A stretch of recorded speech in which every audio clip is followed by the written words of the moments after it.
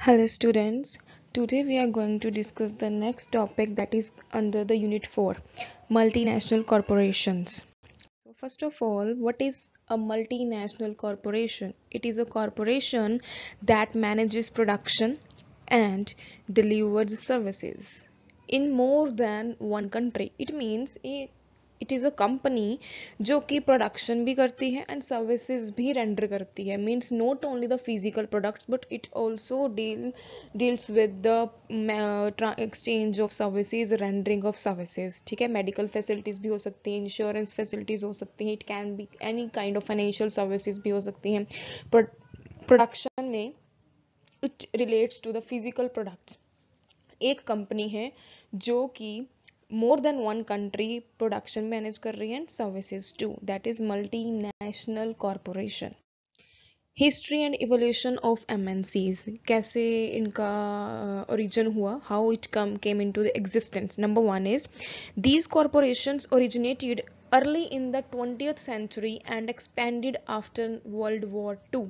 20th century में सबसे पहले origin हुआ and started and after the second World War held in 1944. उसके बाद जो इकोनॉमी थी इंडिया की बहुत ज़्यादा डाउन थी. उसके बाद ही India gate independence. After that economy को बूस्टअप करने के लिए it was mandatory, it was compulsory. So from the means post independence era means after the independence of India, after 1947 till 1991, our India is just growing. It was underdeveloped country. कुछ भी economy sound नहीं थी.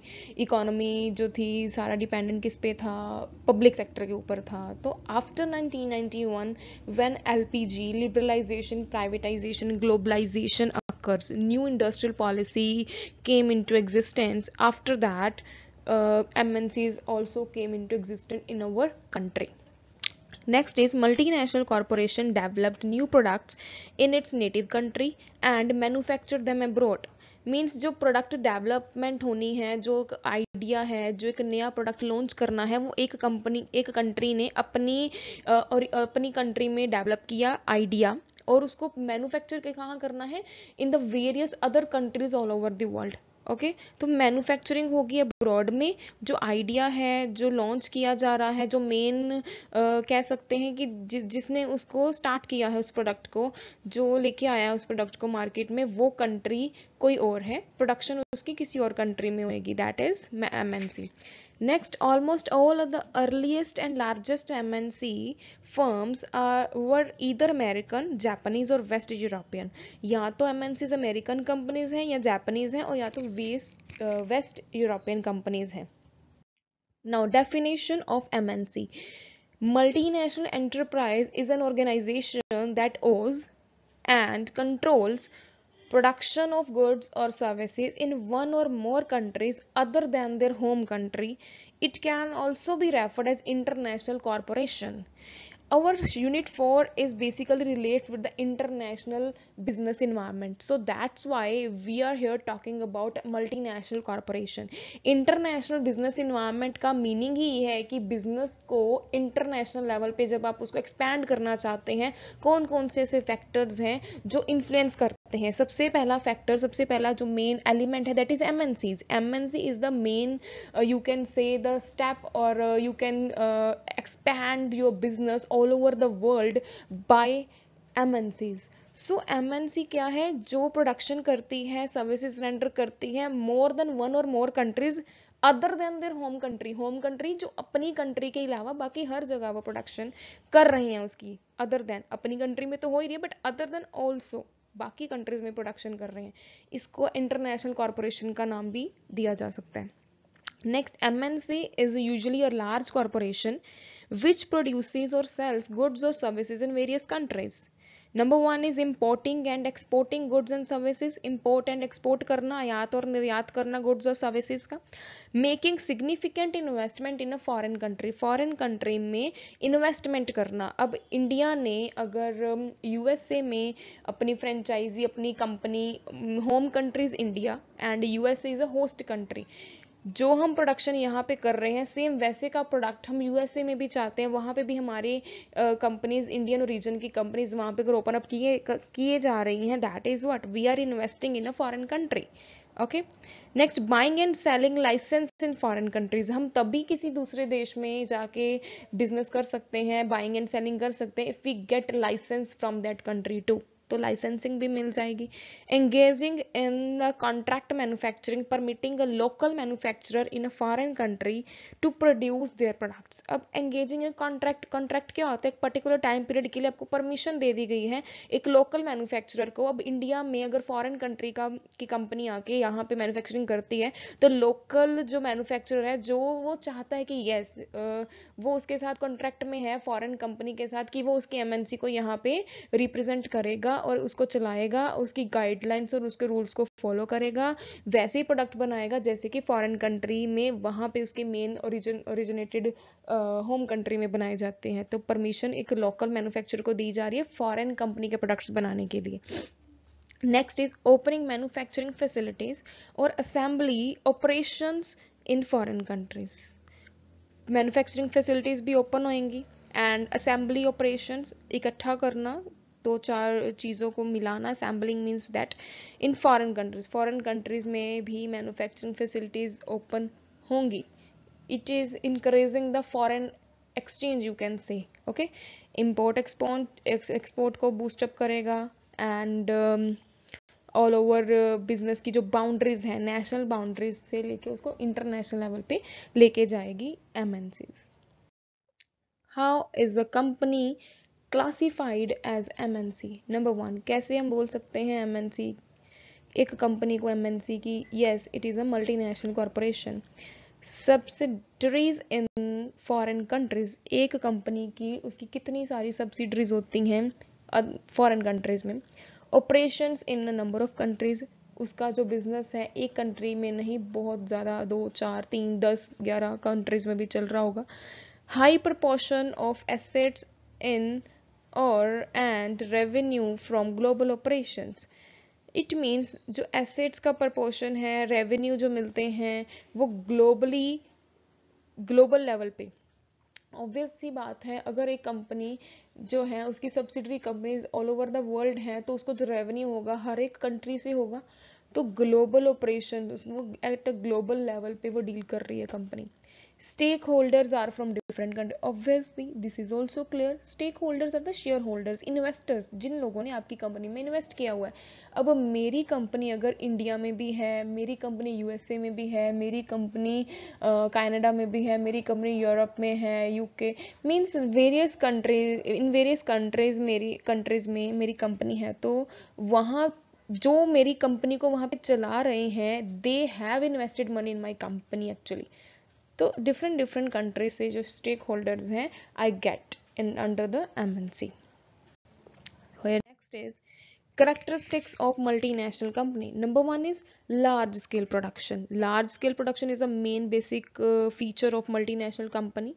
Huge investment is there, large level पे production हो रही है, distribution हो रही है, organization हो रही है, production of goods, उनकी supply chain, उनको deliver करना, उनको organize करना, employees कितने होने चाहिए, किस तरीके की स्किल्स रिक्वायरमेंट है. तो it covers the large scale production, जो कि लार्ज स्केल प्रोडक्शन की वजह से कॉस्ट मिनिमाइज हो जाती है. जितना ज़्यादा प्रोडक्शन का जो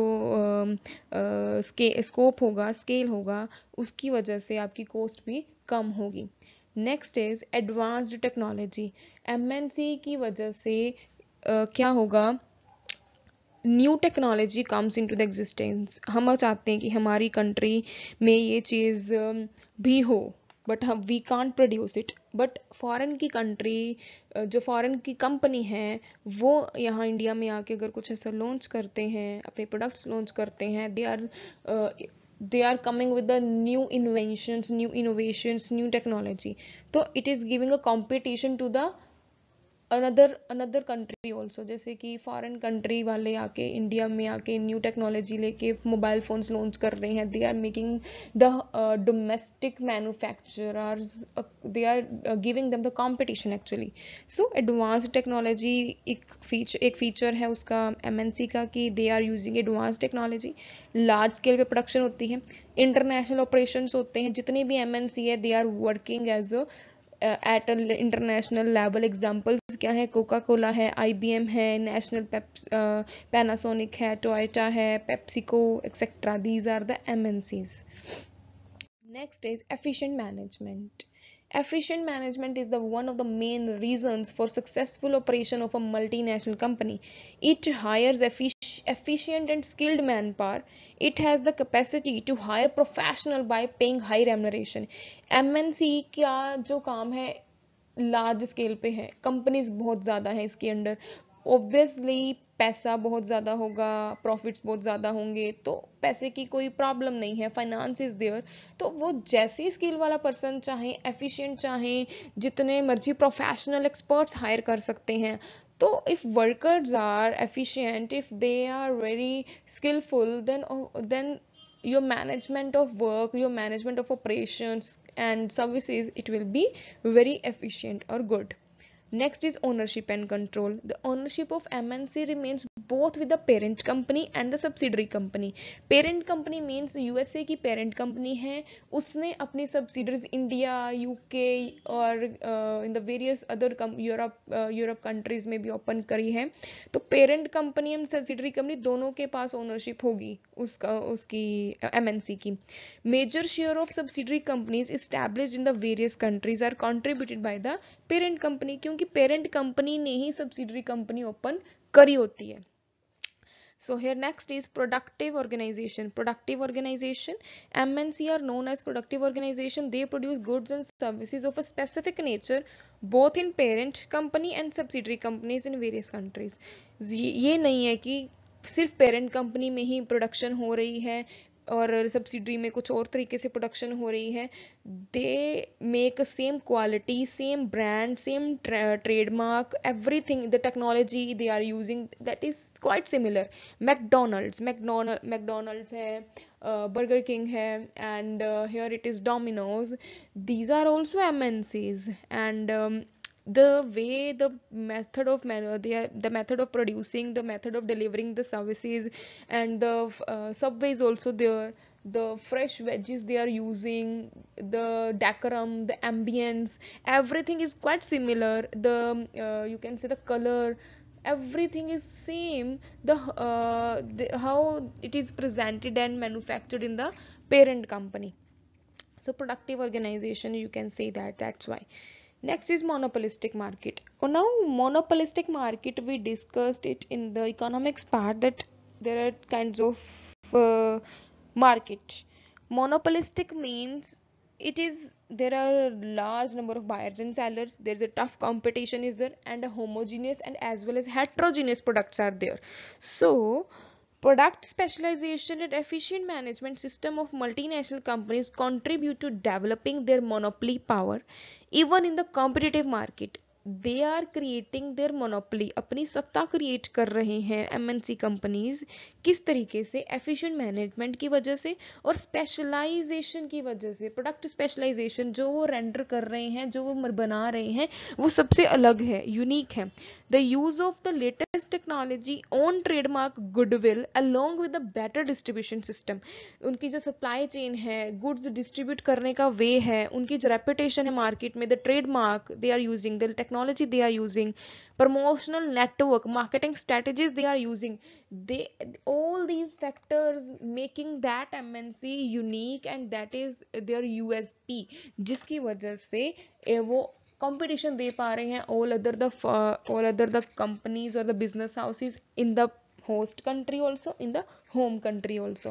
Now home country is that country in which the main parent company exists, and host company is that company in which the business is started. Other country, in the country in which the main business is started, and that is host country, जो host कर रही है, जो present कर रही है किसी और कंपनी के प्रोडक्ट्स को. Here the next is examples of MNCs. Ford, IBM, British Petroleum, McDonald's, Philips. These are the examples of MNCs. The largest MNCs are Walmart stores, ExxonMobil, and Royal Dutch Shell. These companies have turnovers in excess of GNPs of some countries.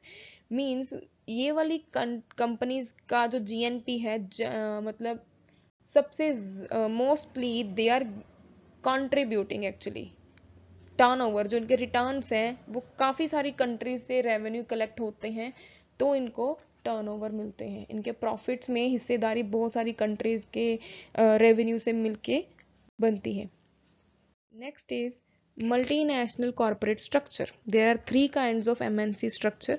Number one is horizontal integrated multinational corporations that manages the production establishment located in the different countries to produce the same or similar products.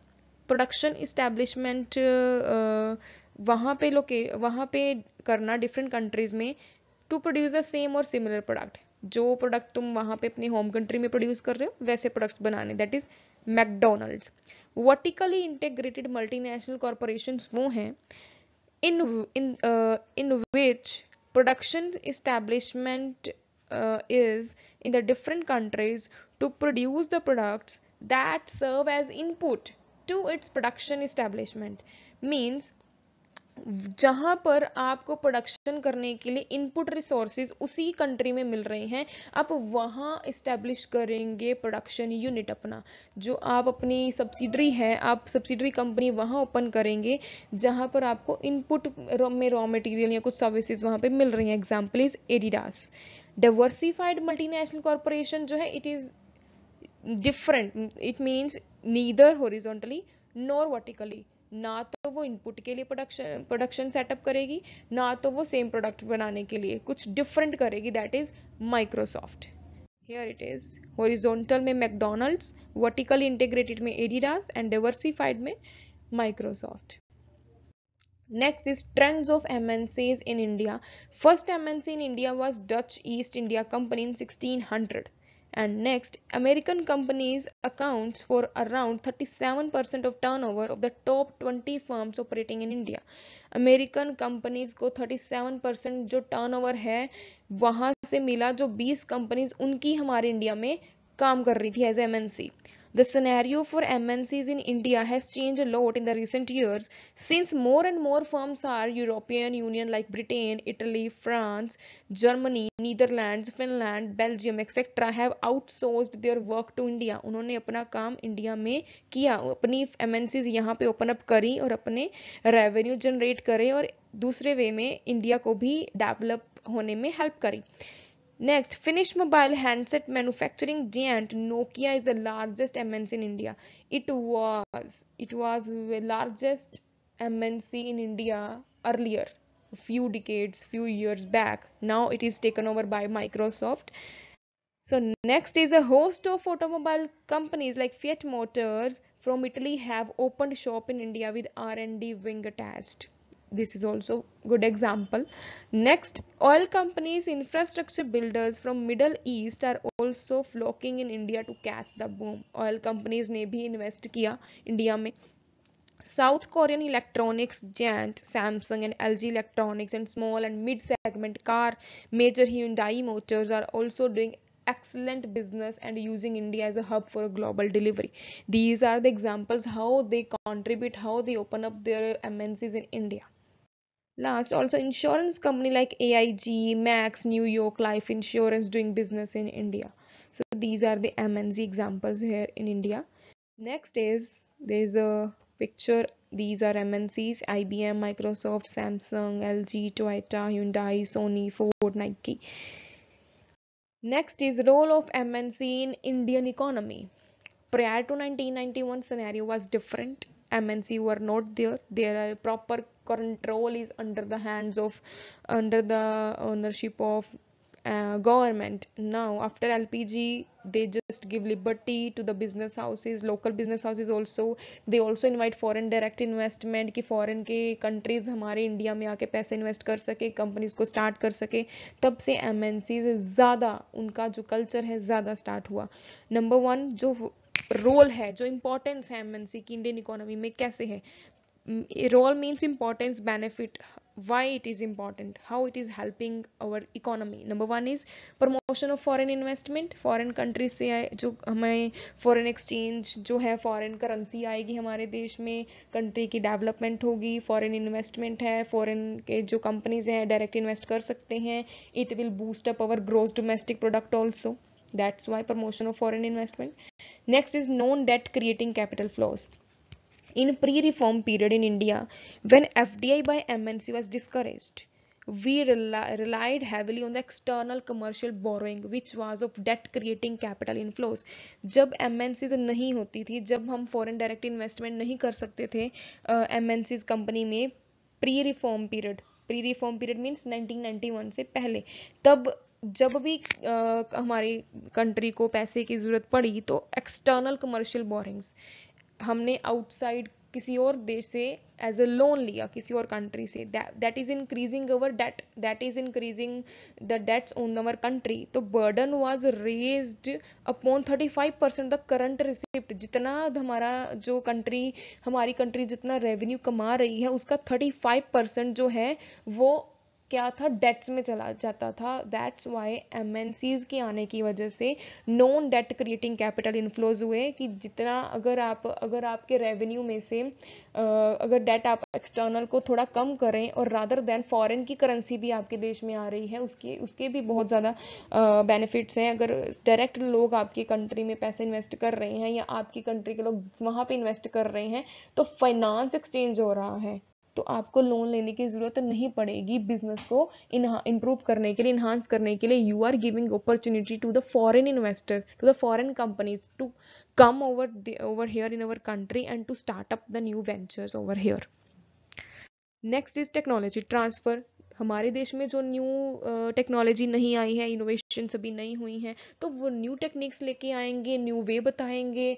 That will also change the scenario. हमारे देश में जो new changes आएंगे, और that will also increase come up with a new academic courses also, and professionalism बढ़ेगा.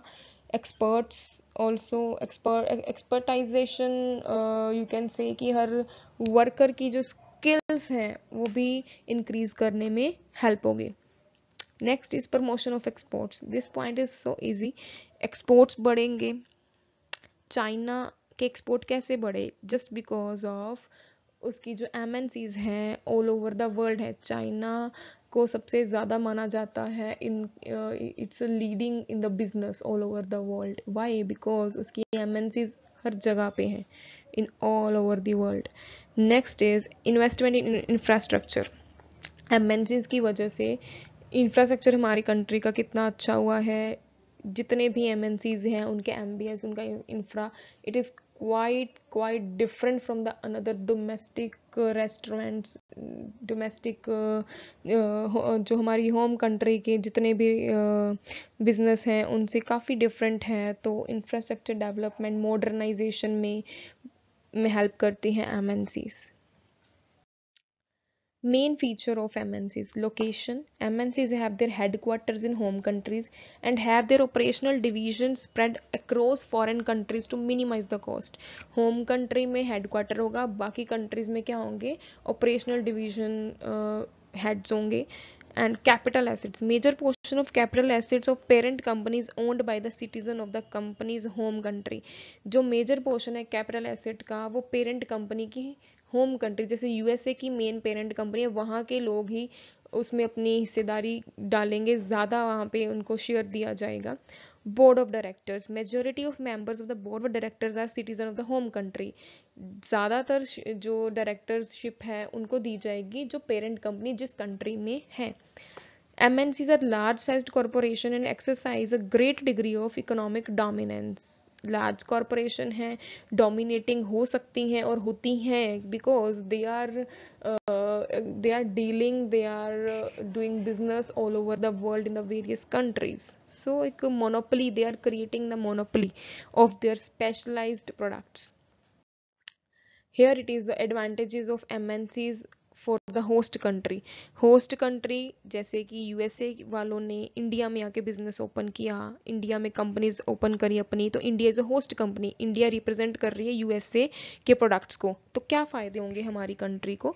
Investment level, employment level, income level of the host country increase होगा, income level भी बढ़ेगा लोगों का, एम्प्लॉयमेंट जनरेशन होगी, investment level बढ़ेगा।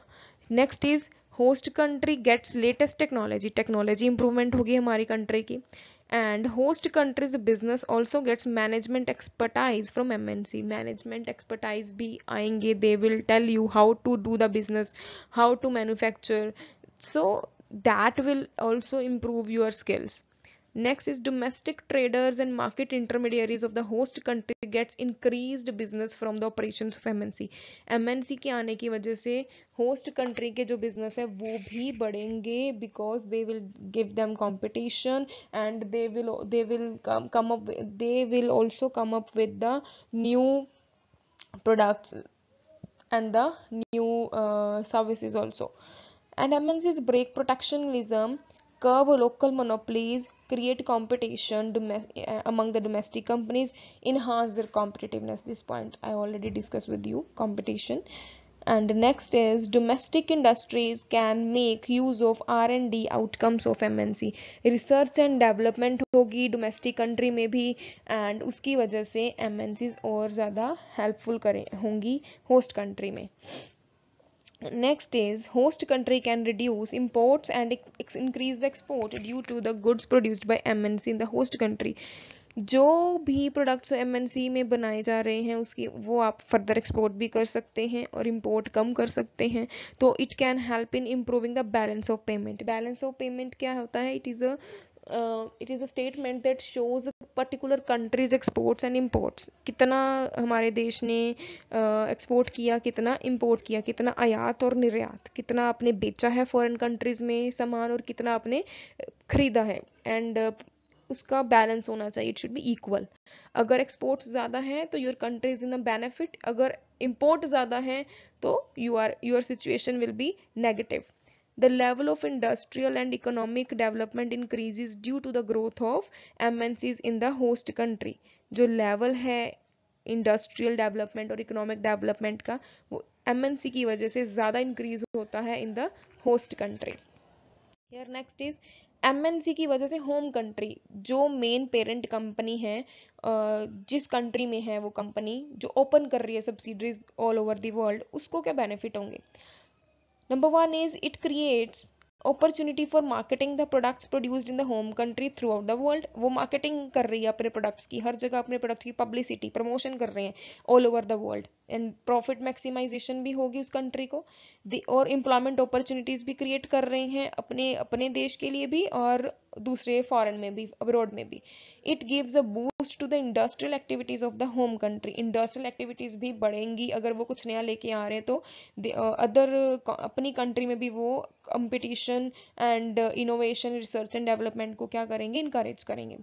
MNCs help to maintain favorable balance of payment of the home country in the long run.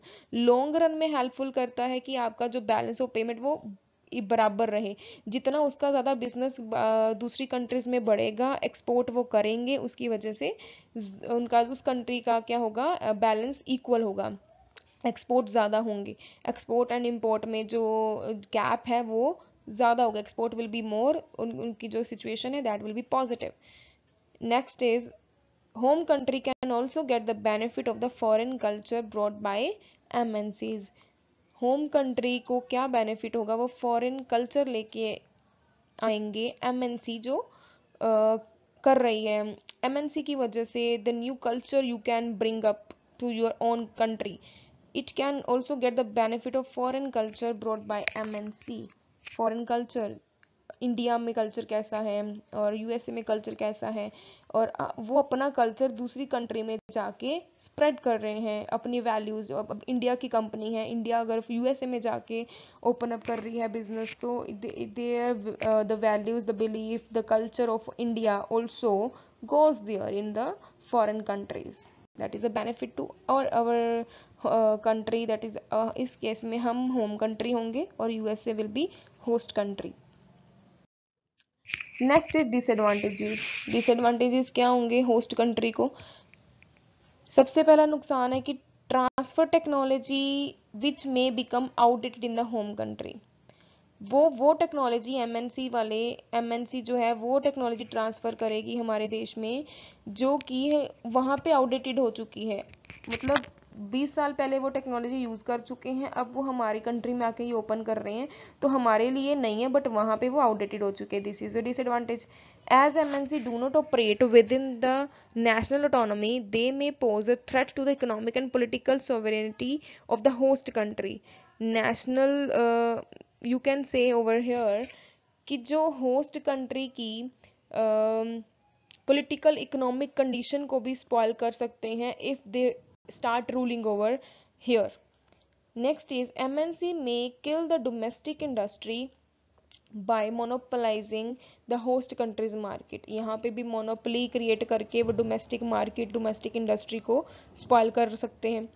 In order to make profit, MNC may use natural resources of a home country indiscriminately and cause depletion of resources. अब natural resources use करेंगे, host country वाले use करेंगे अपने, क्योंकि MNC वालों को profit चाहिए।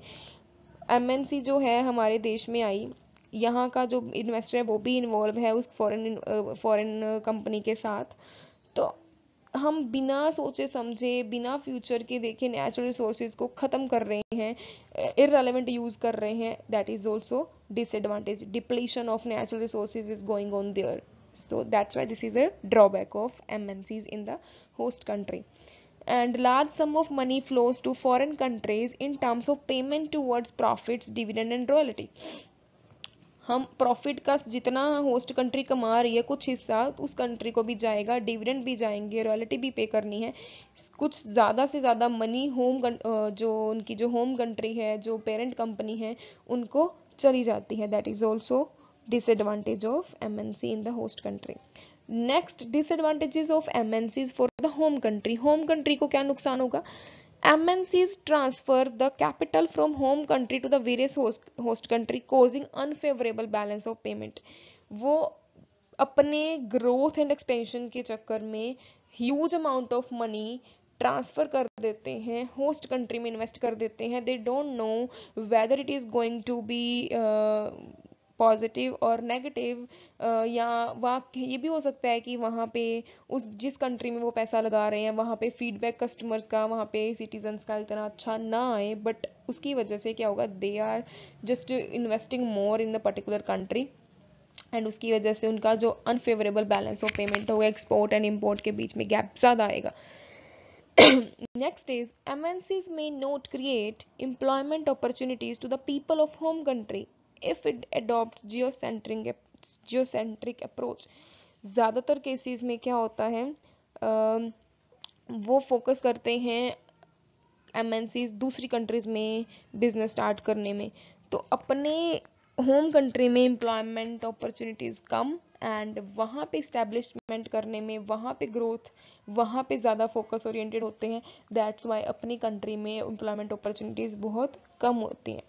Next is as investment in foreign countries more profitable, MNC में neglect the home countries industrial and economic development. अपनी कंट्री की डेवलपमेंट को छोड़ के तुम दूसरी कंट्री में इकोनॉमिक एंड इंडस्ट्रियल डेवलपमेंट में फोकस करते हैं। That is also drawback.